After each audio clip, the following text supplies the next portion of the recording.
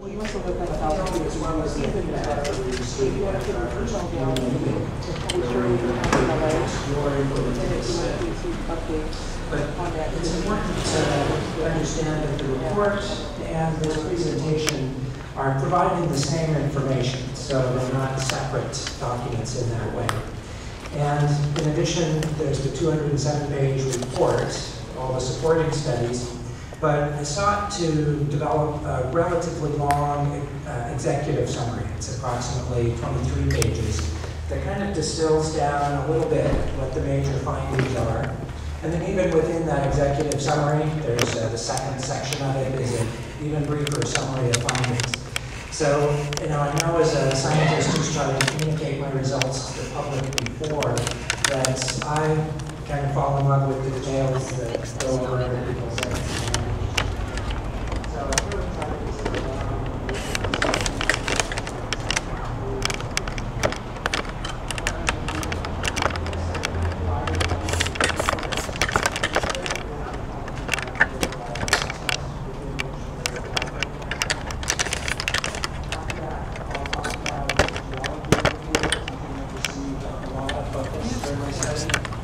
and we'll use that to look at the hydraulic fracturing itself as applied at the Inglewood Oil Field.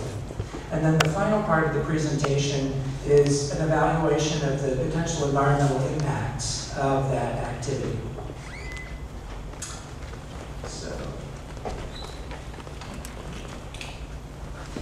So the process so far, John has described in general terms the CSD that was approved in 2008, the Community Standards District.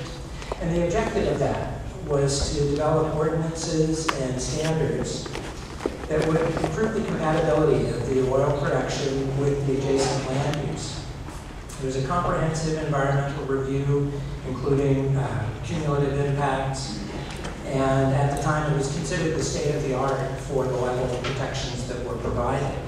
And it really forms the framework upon which this hydraulic fracturing study then builds upon.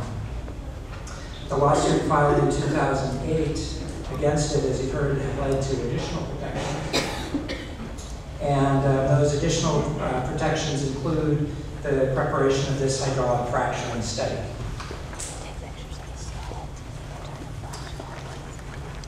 The study requires that an independent consultant be retained to prepare this study of both the feasibility and the potential impacts of hydraulic fracturing at the Inglewood Oil Field, as well as the process of gravel packing. Now in this presentation, I'm not going to talk a lot about the gravel packing. I'm going to focus on the high volume hydraulic fracturing, but the report contains a comprehensive discussion of that as well. The study was also required as part of the settlement agreement to be peer reviewed, and the results of that peer review were provided in the report as well. Just have to check to make sure the right slide is coming up. So first I'm going to go over briefly my qualifications to prepare this study. I have a doctorate of geology and geochemistry from MIT, and a Bachelor of Science degree from Stanford in civil engineering and geology. I've worked for 23 years in the environmental industry, 20 of them with Cardinal Hendrix, and I'm a registered professional geologist. Approximately half of my work tends to be for public agencies, and the other half tends to be for project proponents. And so in doing that, objectivity and a high degree of integrity with my work is essential in order to be able to do that over the 23 years that I have. As part of my work, I've been named by the National Academy of Sciences to a science advisory board that was guiding the development of Giant Sequoia National Monument. And as part of that, I was in charge of the watershed and water quality related issues. I work as part of the UNESCO World Heritage Site Program. I'm one of the reviewers of sites that are nominated for their natural characteristics, and I've done that for 4 years. And I also work as a volcanologist for a group in the Andes in Chile called Red Nacional de Andes, where we look at the risks posed by the many geophysical things that happen down there. And I'm the guy that goes into the erupted volcanoes to collect the samples. And then finally, I was an executive in residence at California Polytechnic University in San Luis Obispo. Our peer reviewers are, we have two of them. John Martin, who is here tonight, has his PhD in urban and environmental studies, a master's in economics, as well as an MBA, and his bachelor's degree was in geology. You can read a lot of his qualifications in the report itself. The one I'd like to point out as most relevant for this peer review that he conducted is that he was the point person for the technical studies on all aspects of hydraulic fracturing that supported the state of New York's review, their environmental impact statement of the effects of hydraulic fracturing. So John Martin represents the person who has perhaps the widest range of knowledge of the effects of hydraulic fracturing in this same context that we're working here. And I think we're very lucky to have him as a peer reviewer. Peter Muller, PhD, he's also a certified professional geologist, is a professor of geology and former department chair at the State University of New York at Oneonta.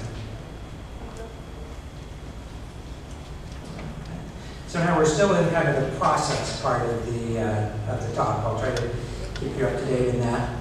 And overall, the objectives of the study are to provide factual information that's been peer reviewed on the effects of hydraulic fracturing at the Inglewood Oil Field.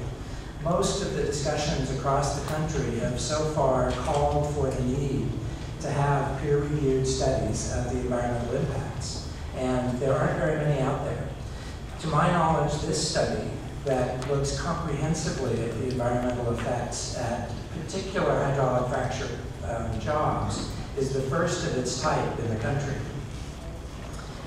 And then the other objective, of course, is to satisfy the settlement agreement.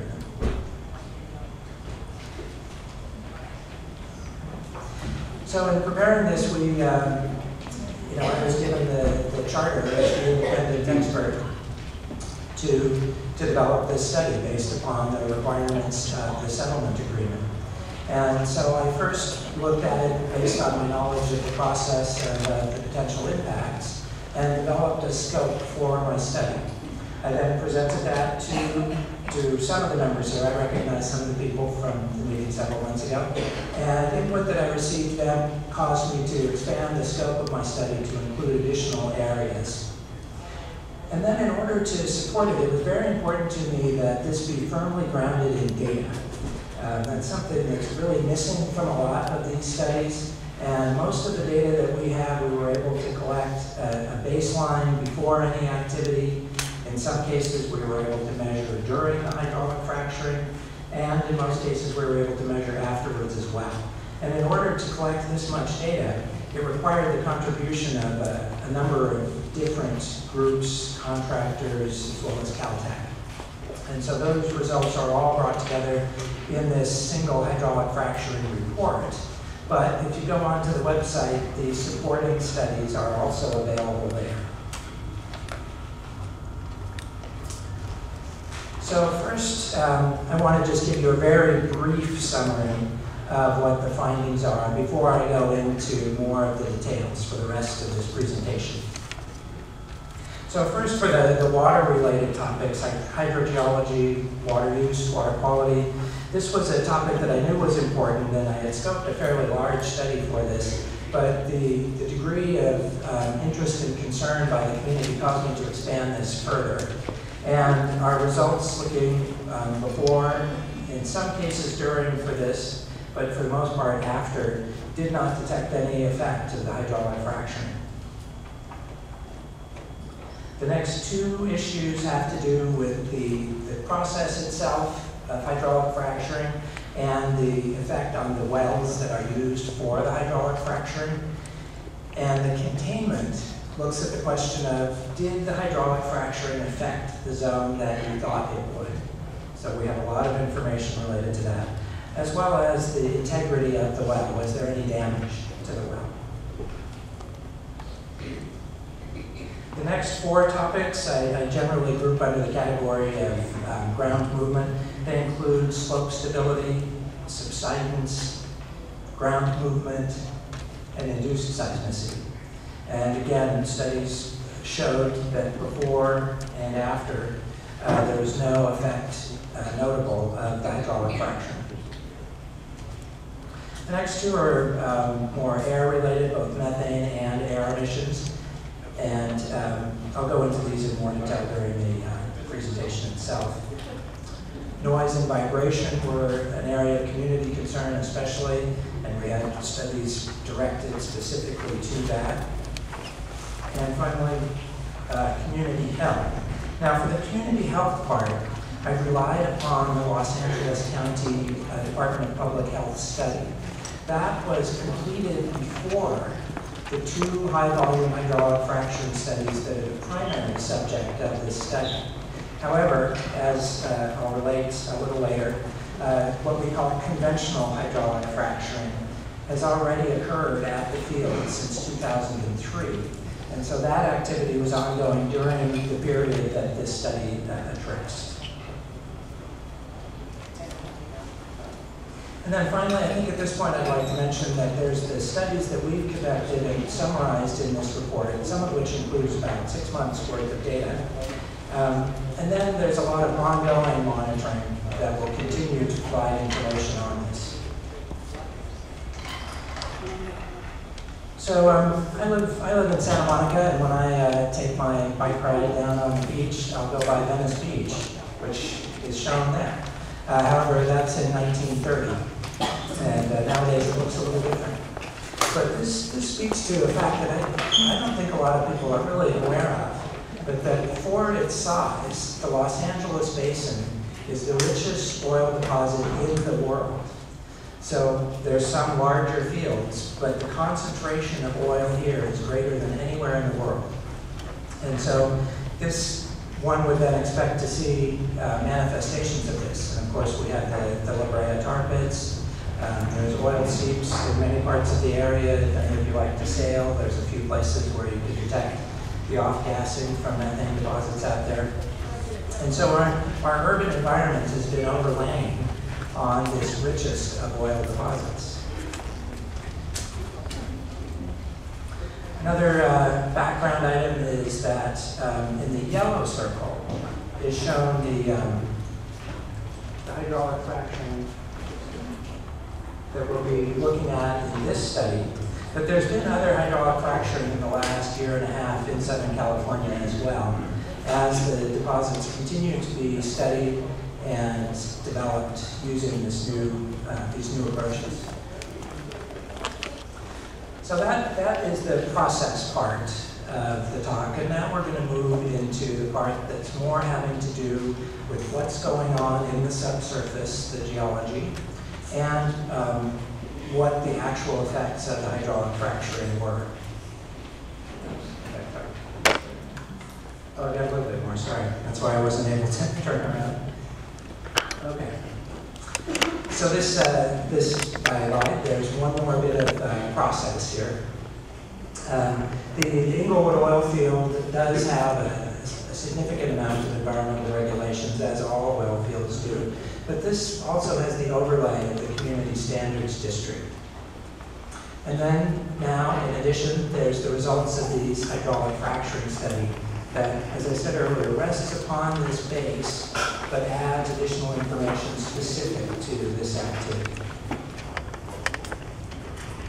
Okay.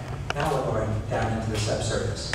So first I'd like to just use this very simplified diagram to briefly discuss how hydraulic fracturing works. You've shown us the simplified one several times. When can we see the real one? That's coming up next. I'll bore you to death with it, but I'll try not to. So with this, we have about 500 feet depth on this depiction is the freshwater zone. And in all parts of the world, as you go deeper, the water becomes more saline. And it's known as formation water. And it just has to do with really the heat and leaching of metals from the rocks that occurs naturally. So the freshwater zones tend to be shallow, and then we come down into the depth where the oil-producing formations are. In this particular diagram, we've got one horizontal well, and then we've got a vertical well. And I'm not going to go into it tonight. The report talks a lot about the protections that are required as part of the oil drilling process to protect the shallow groundwater zones. So know that that's in there if that's a topic of interest to you. For this, I just want to talk about the fracturing itself. So the 2 wells that we did at the Inglewood Oil Field were done on vertical wells. So like this.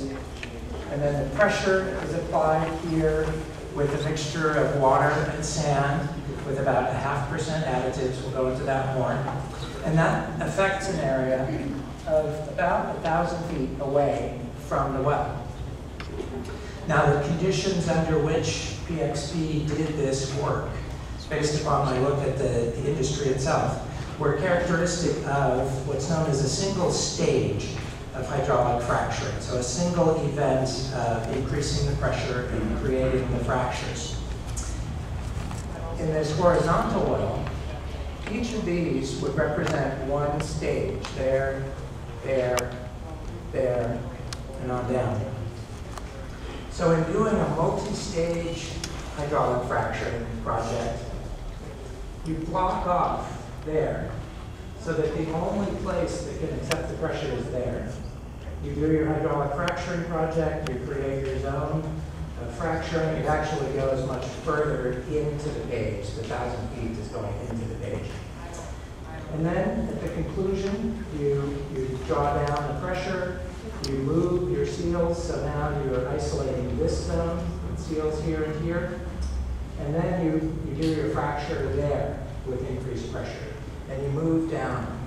So the study that you have before you is a study of one stage, but each stage would be bounded by that effect.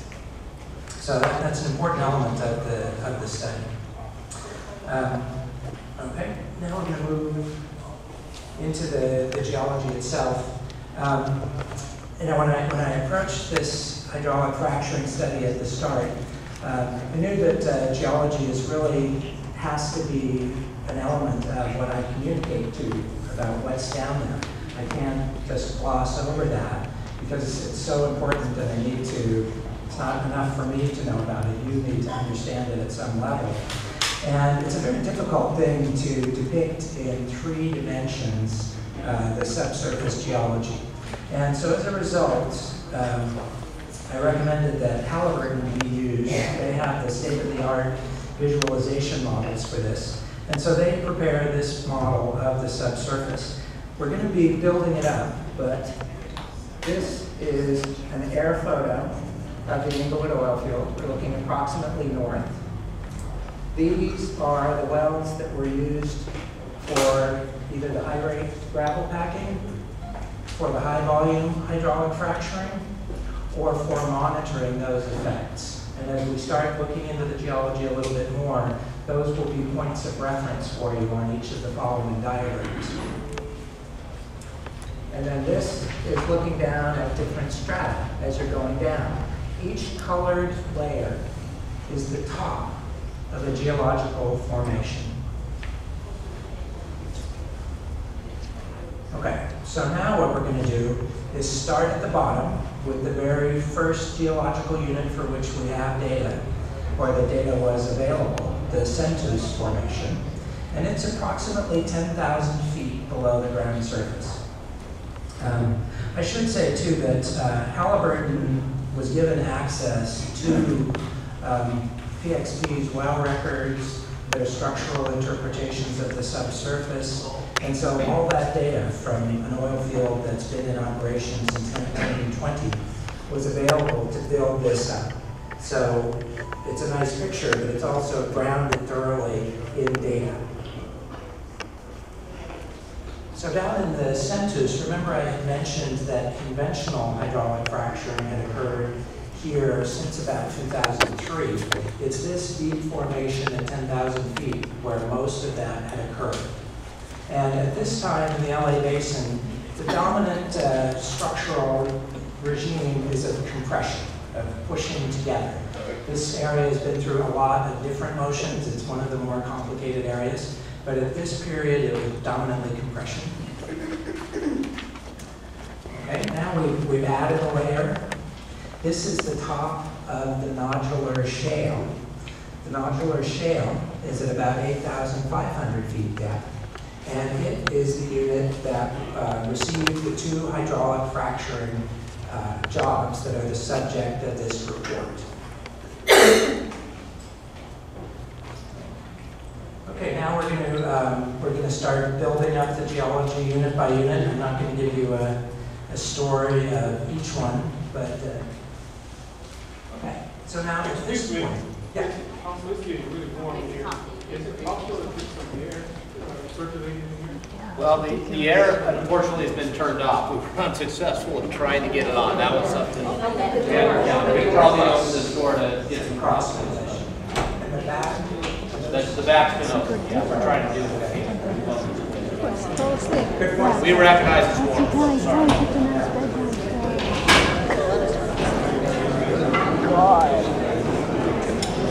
But also, although I mentioned that as a scientist you can become very close to your data, and I have tried to compress this as much as I thought I could without, losing the value of all the data that exists. But I am going to be talking to you for about 45 minutes to an hour, so that was a good point to help with the environment there.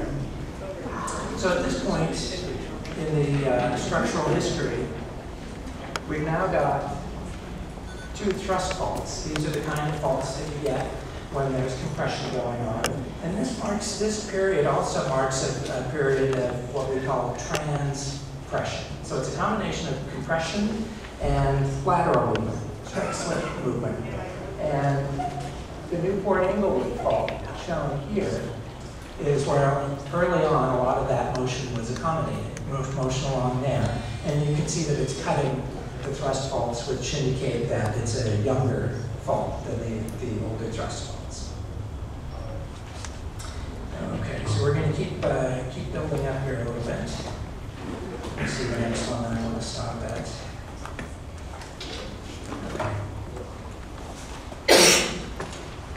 Okay, so now we're just adding layers. These are primarily sandstones. There's a few shales, but these are just representative of deposition in a near ocean environment. And now we come to the top of the Ringe Formation. This is a very productive sandstone. It's very permeable. And so as a result, this would not be a unit that would be interested in hydraulic fracture because it's so permeable already. We also have another generation of thrust faults. There you go. Another generation of thrust faults. Here.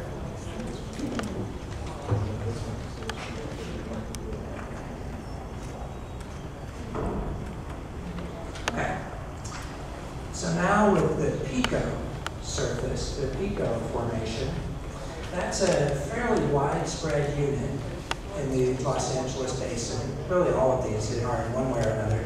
But the significance of the Pico formation, it's a marine formation. It was deposited in the ocean. The water tends to be saline, as does all the water at deeper levels.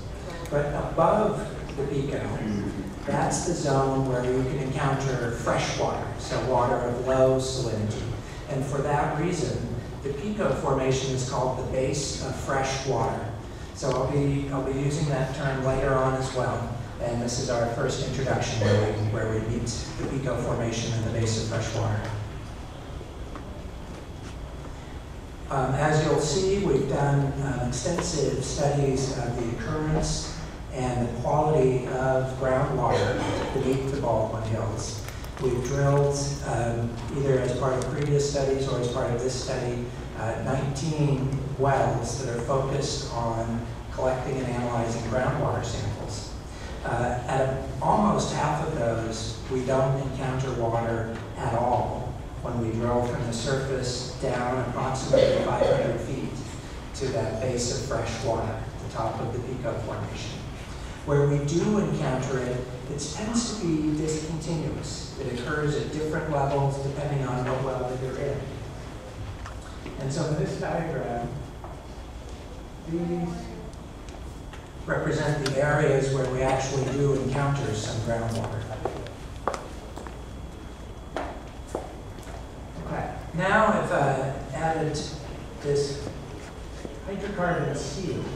This is the Pico Formation here for reference, and so it goes above and below. Within the Pico, there is some oil within that zone. But in general, this hydrocarbon seal is the reason that there's an oil field here and not the lumber Antarctics. That seal has allowed oil to accumulate beneath it. It's formed what's known as a trap. And beneath that trap, this one consists of both faults acting to stop the rise of oil as it comes up, as well as relatively impermeable shale deposits. And so that seal is significant not just for the formation of enough oil that one would come to extract it, but it also provides an additional protection between the shallow resources and the deeper resources, something that you don't see in areas where there's active oil seeps. Okay. So that's our geology. We'll be returning to that as well. But I just wanted to take the time to introduce that because it's, just throwing that first one up, it's hard to get what's going on. But hopefully that's helped. Excuse me, it's about 7:18, and you made it sound like at 7:30 we'd be getting to the questions because we have to leave at 8:30. So you have maybe 12 minutes. I'm going to do a little more than that.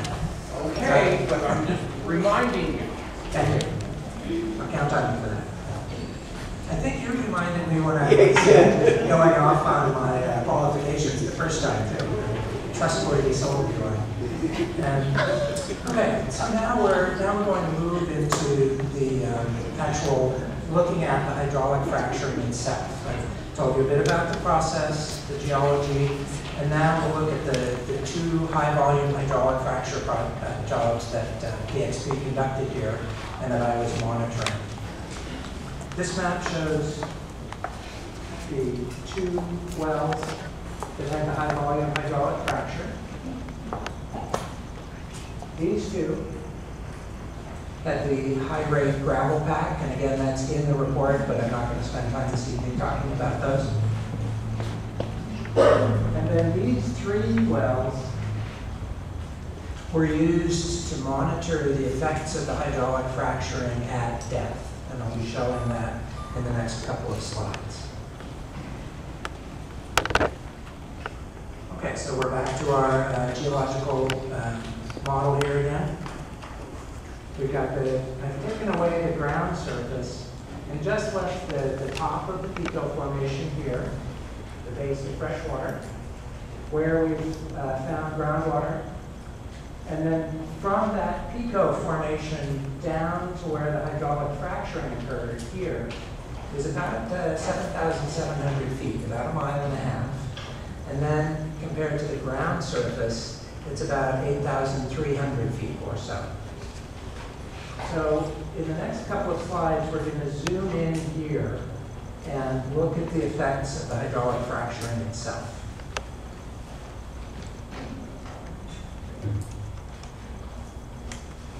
So each of these little dots, or spheres if you will, are microseismic events that were measured in one of those three wells that were located near the two that we actually did the hydraulic fracturing on.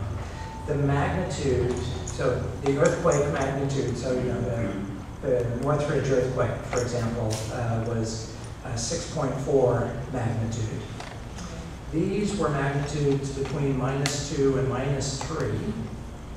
The magnitude that you would feel, it depends on your sensitivity a bit, but in general, the magnitude that you would feel is a magnitude 3. And the reason it's called a magnitude scale is that each number is a factor of 10. So compared to what you would feel, these earthquakes are about 100,000 times smaller. And so as a result, they're known as micro-seismicity. So each of these is one of those events. The color just refers to at what time it was actually. And then these kind of blade-like structures are the calculated area in which the sand and water that was injected as part of the hydraulic fracturing actually occurred. So what you see here is that within the nodular shale, within the target formation, the sand that was injected stayed within the nodular shale. You see down here, there was some microseismicity that occurred outside the nodular shale. But as soon as the pressure is released, and the actual process of high-volume hydraulic fracturing takes less than an hour in terms of the overpressure. And once that pressure is released, all those fractures reseal. So you have to get the sand in there to actually prop them open. So this is just a depiction of where there was an effect in the subsurface.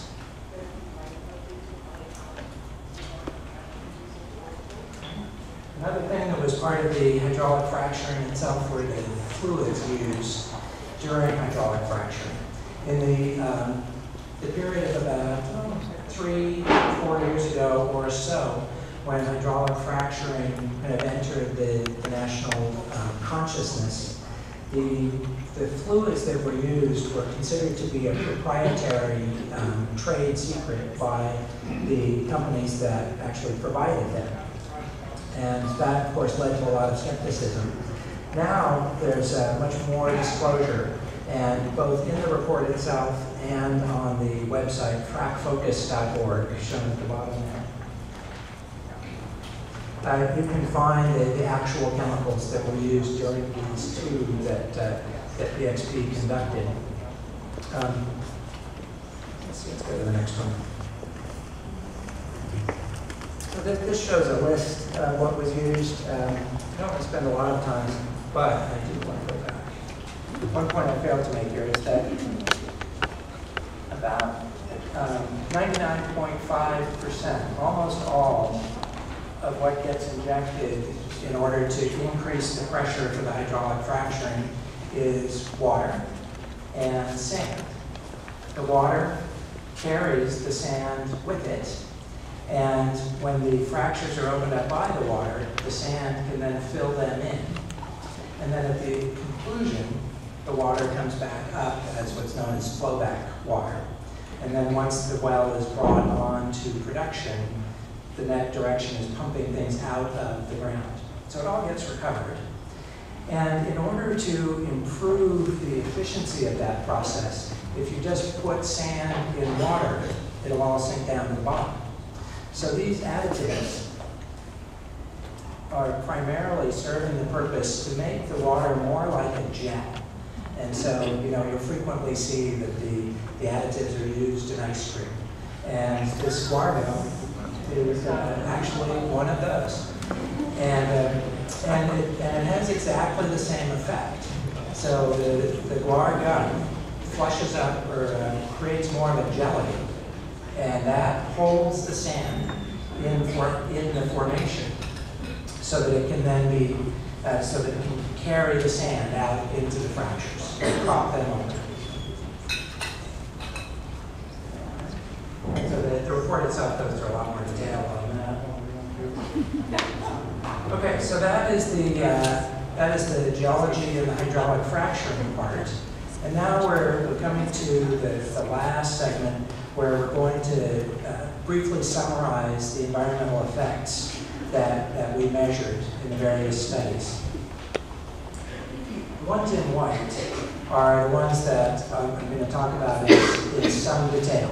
The hydrogeology and water quality have to do with the potential effect on groundwater.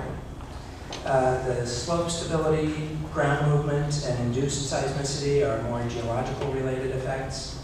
Methane is something that came up during the scoping meeting for this as an area of a lot of concern, and so we focused a lot of our study there. And then finally, briefly, I'll summarize the LA County Health Study. The ones shown in the orange color, I'm not going to spend a lot of time, but I will speak to them briefly at the end.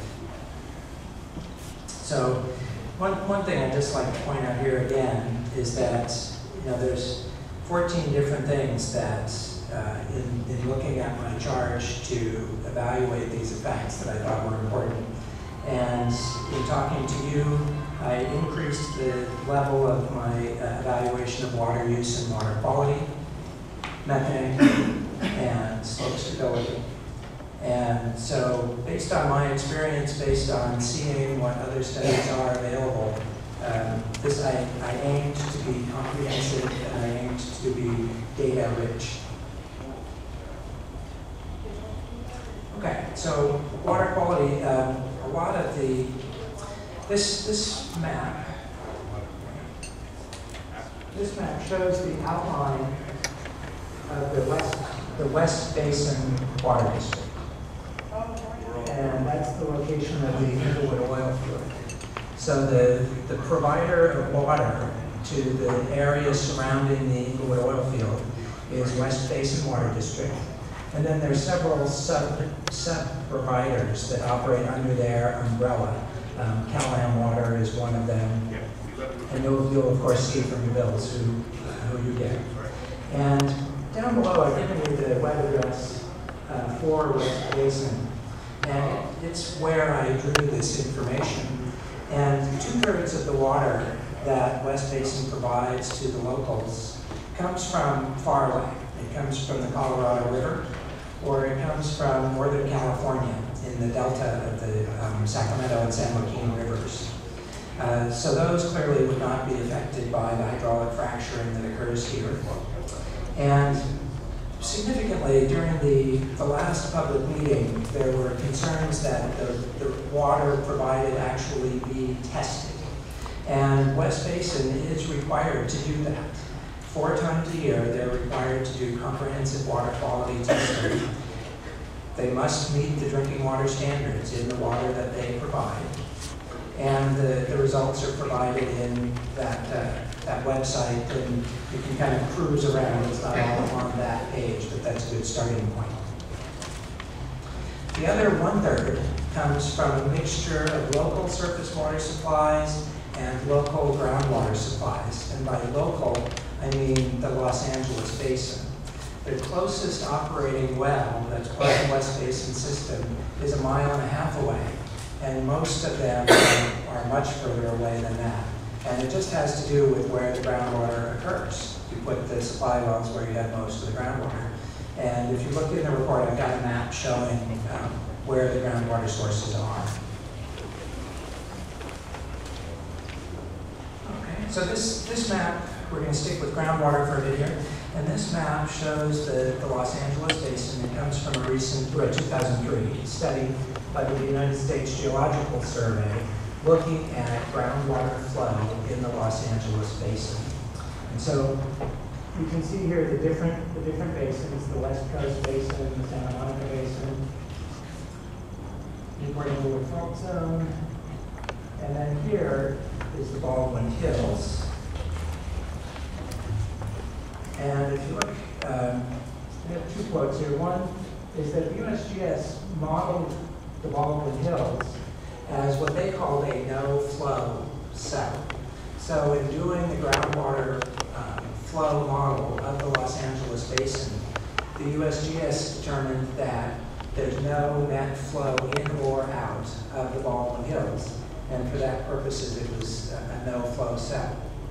USGS drew much of that information from what is still the landmark study, was the Department of Water Resources 1961 study of the groundwater resources of the Los Angeles Basin. And they stated that Department of Water Resources stated that the Baldwin Hills form a complete barrier to groundwater movement, where the essentially non-water-bearing Pico Formation pops out. Now remember that Pico Formation is the salty marine unit that underlies the fresh water.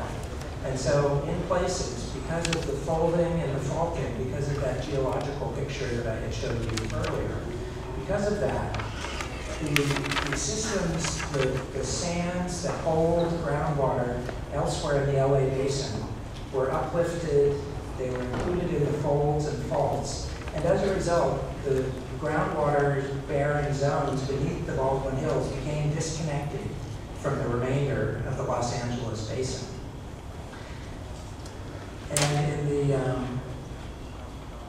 so in the next slide, we're going to show not just what the USGS and the Department of Water Resources have presented, but I'm going to present my own data that I've collected at the Baldwin Hills that include a series of 19 borings where we were able to encounter water. We converted those into groundwater wells for purposes of determining the extent of groundwater and for measuring its quality. And so we're going to talk about both of those a little bit in the next. First the extent, then the quality. Okay, we're back to our friendly geological map here. And this is where we've actually found groundwater. This again is the top of the Pico Formation. We're zooming in a little bit. You can see the important fault. And now we're just going to focus on the Pico Formation itself. So these, in all of our investigations, these occur as isolated bodies with dry holes in between, literally. And for many of these, we went all the way down to the top of the Pico Formation. So if it was there, we would have seen it. We conducted geophysical studies, electrical logs that can provide a more detailed look than the eye alone can show. So those were all parts of the study of these. This is a cross-section looking down into the groundwater zones themselves. This is the ground surface. This is the top of the Pico Formation, again, our base of freshwater. So this would be the zone, the freshwater zone. And this just shows in a different view than the fancy geological model that I showed you before, how the different water-bearing zones are discontinuous and occur at different levels within that zone of fresh water. These wells also, when we pump them in order to collect groundwater samples, all but 2 of them pump dry. So in terms of what they could possibly offer as a supply, they couldn't. It takes a long time just to collect samples from them. So there is no current groundwater production beneath the Baldwin Hills for water supply. And based on these direct measurements, it wouldn't serve as a water supply in terms of its yield. Now, the Regional Water Quality Control Board, however, is charged by law, with protecting the quality of all groundwater beneath the state of California, no matter what its extent or volume. If it's groundwater, it needs to be protected as a potential source of drinking water. So that is a water quality determination. And that water quality determination means that the groundwater needs to meet the drinking water standards, regardless of whether it could ever be used as a drinking water supply. So we're going to look here at that question. So this shows a year's worth of groundwater monitoring. There's more older data available. This includes 2 rounds of groundwater sampling after the hydraulic fracturing. So as far as water quality goes, we have a 6-month picture of how that may have been affected. What I'm showing here is each of these are compounds or elements that at any time have been detected, not necessarily just after hydraulic fracturing, but that were detected in the baseline period as well. This axis takes whatever the detection was, say of arsenic, and divides that value by the drinking water standard. So on this graph, here's 1. So anything at 1 is at the drinking water standard. So the water that you sample and analyze, if that equals the drinking water standard, it would show up as 1 on that graph. So all of the data, with the exception of 1, fall below 1, and so meet the drinking water standards. Only the ones above this line do not, and the only compound that does is arsenic. The actual data is in the report. I've tried to depict it as clearly as I can, and this is my best attempt. But arsenic is the only one that's above 1. And based on studies by the EPA and the Department of Toxic Substances Control, Southern California groundwater is known to have arsenic above the drinking water standard. It's a naturally occurring phenomenon. So even though the arsenic beneath the Baldwin Hills exceeds the drinking water standards, so does it elsewhere in Southern California. So as far as groundwater goes, we've talked first about its occurrence, its separation from the rest of the groundwater of the Los Angeles Basin, and its relatively low yield. Here we've shown that the water quality, we've compared it to the drinking water standards as the regional board is required to do. So we're going to leave water now, and we're going to move on to ground movement. So as I mentioned earlier, when we were looking at the nice geological block diagram and looking at the spheres representing the microseismicity, again, those were approximately 100,000 times less than an earthquake that could be felt at the surface.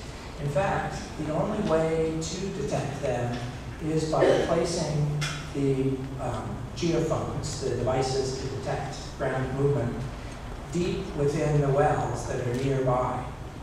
Measurements of vibration that we collected at the surface, the measurements of seismic movements by Caltech that they continuously collect with an accelerometer there at the Inglewood Oil Field, did not detect the effects of this hydraulic fracturing.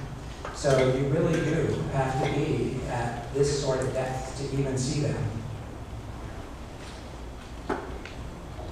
Based on studies by the National Research Council and by the United States Geological Survey, both of which were published this year, this relatively small force is not enough to induce tectonic earthquakes that you would feel. And studies of the Newport Inglewood Fault have indicated that most of those occur in excess of 3 miles depth, the large earthquakes.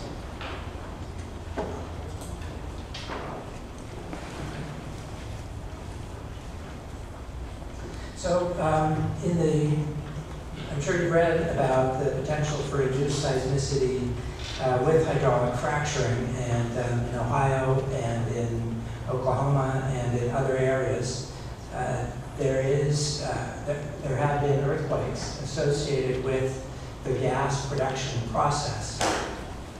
The studies that I cited before, the National Research Council, the United States Geological Survey, linked those earthquakes to the injection of wastewater. So not to the fracturing itself, but injection of wastewater in proximity to a fault, and that was the triggering effect. At the Inglewood Oil Field, there's been what's known as a water flood. That is, the injection of water that is produced along with the oil and the natural gas gets re-injected back into the formations that are oil-bearing, formations from which it came. At this point, when PXP is doing their oil production, something like 90% of the fluids that come up are water. So it's really a water cycling operation. And since 1957, that water has been injected back into the formation from which it came. So injected into a formation that's been depressurized. So when you pump out the fluids as part of the oil and gas development, you decrease the pressure in the producing formation. That was, in the early days, what had led to subsidence, that depressurization. So by injecting the water into these depressurized zones, the water flood brings the pressure back up. In Ohio, in other parts of the country where the wastewater injection has triggered earthquakes, the injection is not in depressurized zones. They are in zones that are at their, if you want, equilibrium levels. So there's a bit of overpressure that goes on. So that's one look at the relationship with induced seismicity. The second is that the injection of water, the water flood that's been going on at the Inglewood Field has been occurring since its beginning for about 55 years. And the number there, 1971, is when the subsidence was thought to be more or less equalized. So there's been the water flood going on for a long time. And if there was going to be the kind of connection that you see elsewhere in the country, it should have been seen by now. Finally, this is an area of which there's a lot of ongoing monitoring. There's ground motion monitoring, there's seismic monitoring conducted by CalTech. And so this does get a look. So for these ground movements, the studies that were collected before, after, in some cases during, did not detect an effect of the hydraulic fracturing, with the exception of the microseismic measurements conducted at depth, whose whole purpose was to identify those small effects. Okay, slope stability is something of a lot of concern to the people who live around the Baldwin Hills. And in my work, I found this study, Slope Stability and Geology of the Baldwin Hills, by the Department of Conservation Division of Mines and Geology, that addresses the characteristics of the Baldwin Hills insofar as they relate to slope stability. And it finds, this study, that the combination of the steep natural slope and soft sedimentary rocks, combined with building before the current level of strict grading codes was in place, has led to a case where there can be property damage as a result of the slope instability. And at the time that study was done in 1982, 21% of the properties had been damaged by rainfall-induced slope instability.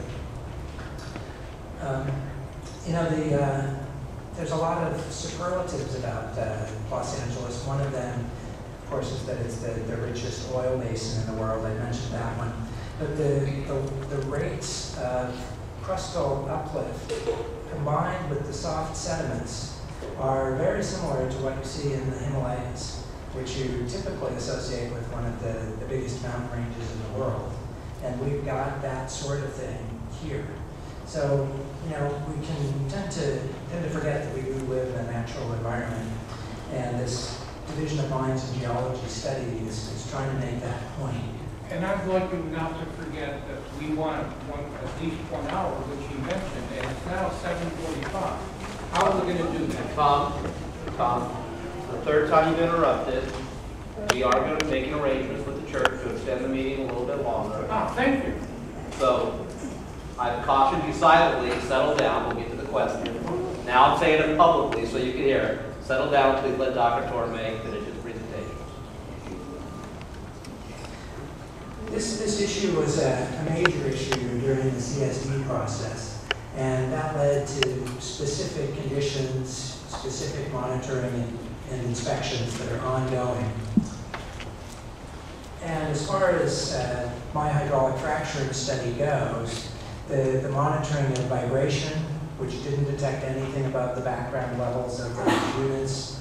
The annual measurements of ground movement, which were conducted both before and after the hydraulic fracturing occurred, and the subsidence monitoring, again, before and after, didn't detect an effect from hydraulic fracturing. So insofar as these contribute to slope stability issues, we couldn't find a tie between the hydraulic fracturing and that. Okay, so we're coming to, this is the last of the issues that I'm going to address in some detail, and then we'll have a brief wrap up. So methane is a major concern globally, and it's really to be, it's part of living on the richest oil deposit in the world. This map shows in yellow the outline of the city of Los Angeles. And where we have pink are areas that the city of Los Angeles has mapped as methane zones. So they're known to have high levels of methane at shallow wells, and specific building requirements come into play if you're going to do any sort of development in that area. The Inglewood Oil Field is located there, and since it's in the county doesn't have the equivalent of the city's mapping of a methane zone. But you see we have pink there, pink there. So it is surrounded by these. And in our study, we collected samples of shallow soil gas and analyzed them for methane, both before and after the hydraulic fracturing. And then in the wells, we also collected it in groundwater after the hydraulic fracturing. And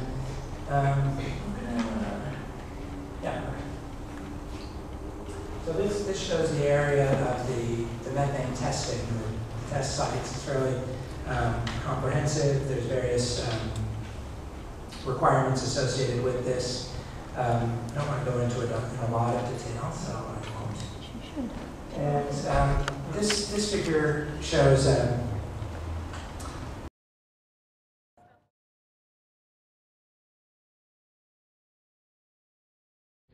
comprehensively addressed in the CSE, and the measurements and the monitoring did not detect any effects of hydraulic fracturing. And then similarly, noise and vibration, no effects were detected beyond background.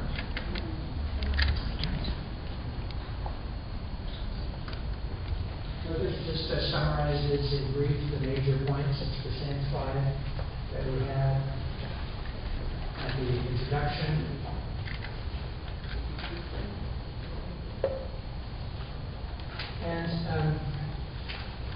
And then this is going back to process a little bit.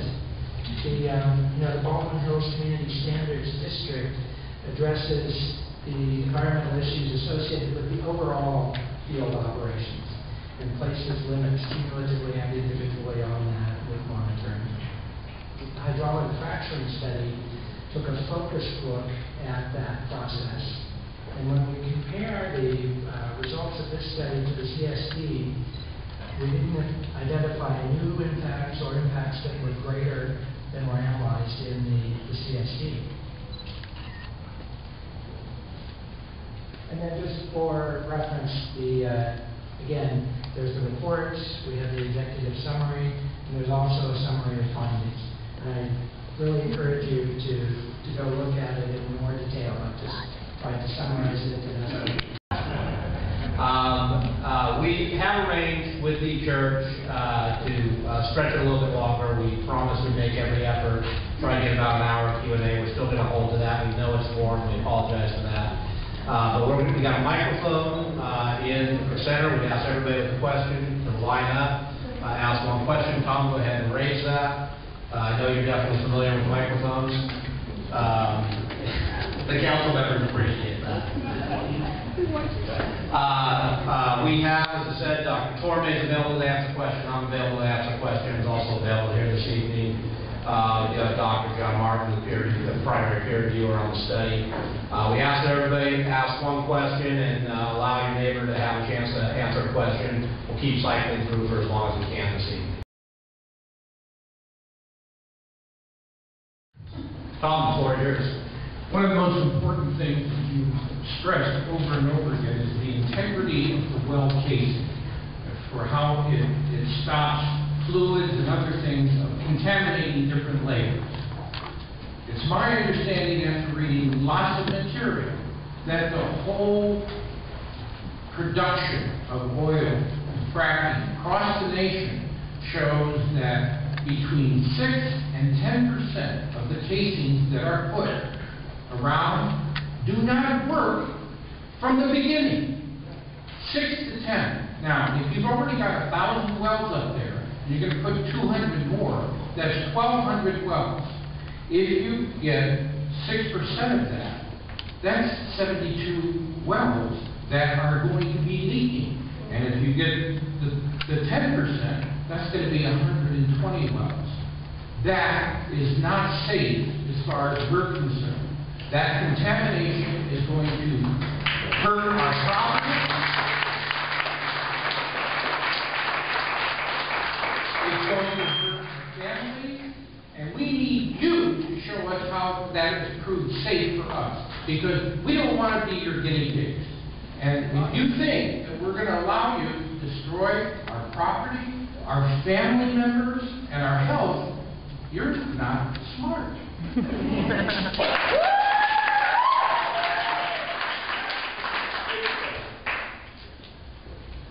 Well, I can speak to the study that we did, which was really, that was one of the main things that we were intending to address. And before the hydraulic fracturing itself started, the wells surrounding were pressure tested as well as the subject wells. And then during the hydraulic fracturing itself, the pressure within the well was continuously monitored as safety as well as how efficient is this process going. And then the microseismic information shows that those did not extend to where any of our surrounding wells that we were monitoring was. So it was just within the formation itself. So that formed the basis of our evaluation of this issue and why we said that in this case there wasn't an effect. In our report, I really tried to provide some national perspective, even though my charter under the settlement agreement was to look at the Inglewood Oil Field.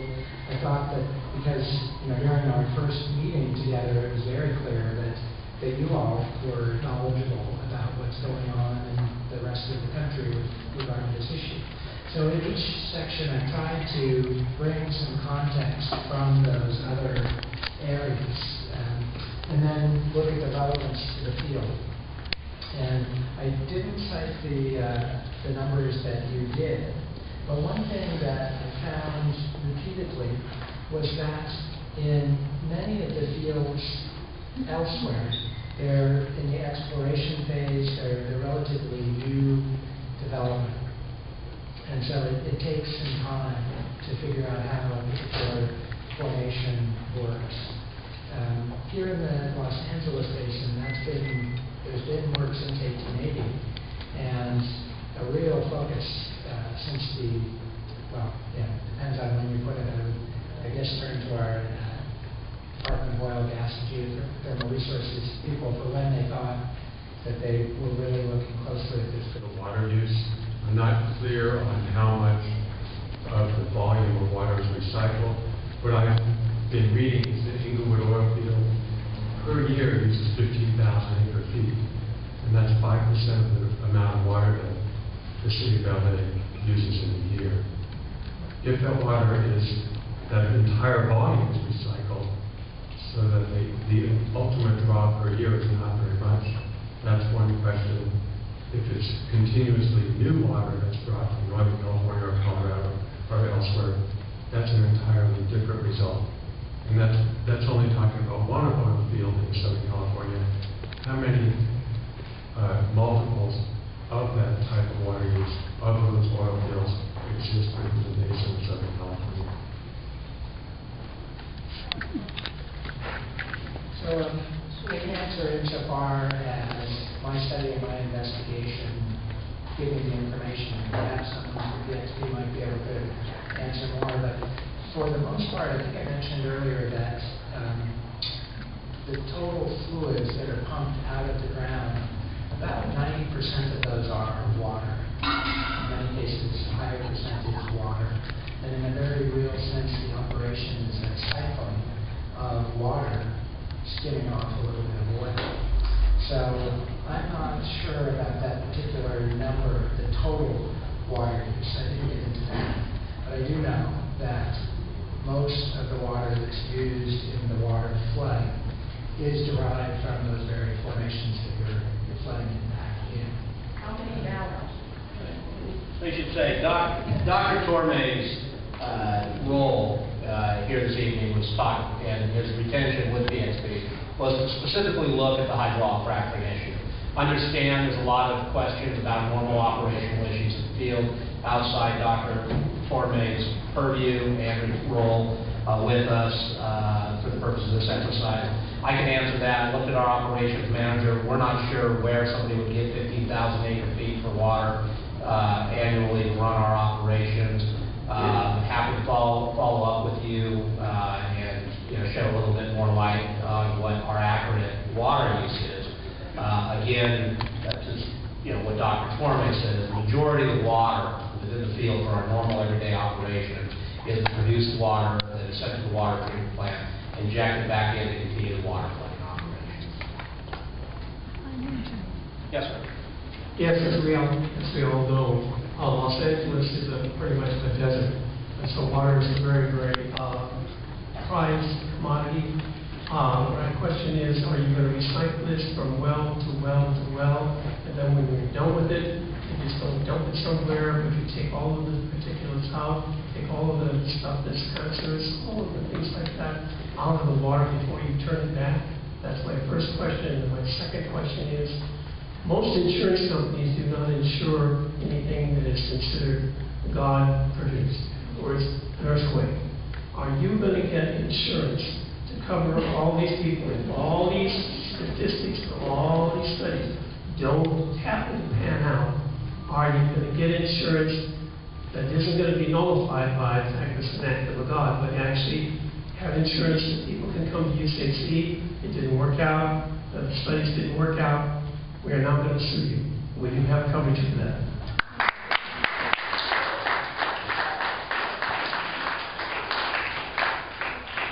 I think on the first of the two-part question, the operations of the Inglewood Oil Field is water flow. Again, continual recycling of the water. At no point do we envision or would it be necessary given the way this field operates to have a dedicated wastewater system. It's just not the way this field works. It's not the way oils will come from this specific field. So, in regards to the earthquake insurance liability question, obviously, it's a bit of a hypothetical question. But the point of the study,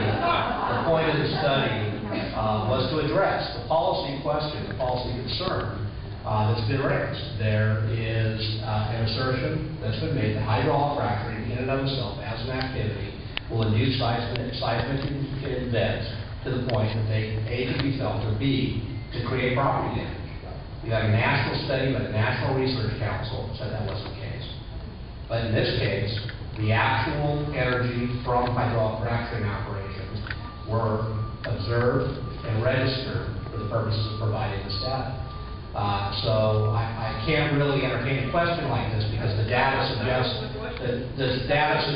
well, sir, That was not the question. the question was if you go out and get an insurance policy. Are you going to have insurance that's valid, so if that all these studies and all these things that you said here, they told us all these things, if it doesn't pan out, then we can sue you?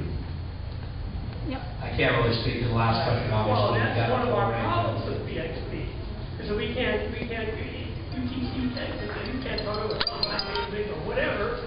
The whole point is that are you going to be responsible? And one of the ways you're responsible is for having insurance that we can go to and say, okay, fine, we have a claim, we'd like to take a claim. And what a statement would be quite open to us is if you have an insurance policy that we could come to in case all of these studies and all this stuff and all the best of science, yada, yada, yada, yada, if that all goes down the tube, then we have somewhere to go to. Or That's my $100 million bond to keep up. Well, our bonding and our insurance, existing policies that are in place, certainly well within the requirements of law, well within what is standard regulatory expectation for a company of our size and our nature. I would like two things clarified. One is you talked about the slurry chemicals that are in the water, and I'm trying to understand what happens to the chemicals. Even if you're recycling it, doesn't that penetrate into the ground? Doesn't, you only talked about the water quality that exists before you start doing the fracking, but what about just the quality of the land afterwards? And then my second question is, isn't all methane, regardless of the isotopic composition, still equally flammable and dangerous and explosive? So for the first question, so I mentioned that the idea of hydraulic fracturing is to not just inject water to cause fracturing, but to get sand into those fractures to hold them open for when you decrease the pressure. And so in order to do that effectively, that's why the chemicals are added, to increase the viscosity of that water so that the sand stays in suspension. And there's a picture in the report of that, if you're interested. And so the design of that is to keep the viscosity high during the hydraulic fracturing, so you can get the sand out there. And then some of those compounds help to then break down that gel so that its viscosity reduces, so that it actually flows back. And so much is recovered during that flow back period, and the actual amount varies. And then, could you be a little more specific about the actual amount varies? Like what percentage? It's about 30% is recovered as what's known as flow back, so that comes up back to the surface. So 60% of the chemicals are left in the land afterwards? So after the flow back period, when the well is brought up to production, the liquids are pumped out again. So it's all brought out either as flowback or during the production phase. So the chemicals don't go anywhere that the sand doesn't go. So that's so that's kind of the connection there. And then once they come to the surface, these fluids, at the Inglewood Oil Field, as part of the review, we looked at the water treatment system. And so there's filters and there's softeners that make the water then usable to, again, be recycled in the water flow operation itself. So nothing is released to the land as part of the process itself. It's drawn from depth greater than 2,000 feet or so. In the case of the hydraulic fracture, greater than 8,000 feet. And then when it comes to the surface, it's treated and then re-injected again. And then the second question having to do with the methane. Yes, regardless of the source, the methane acts as, it does two things. If a room is filled with methane, then it can cause it's very flammable, and it also displaces the oxygen. So regardless of where it came from, that's the effect of methane. And it's because of that that the city identified those methane zones on a map so that there could be specific building requirements that would block the transport of methane.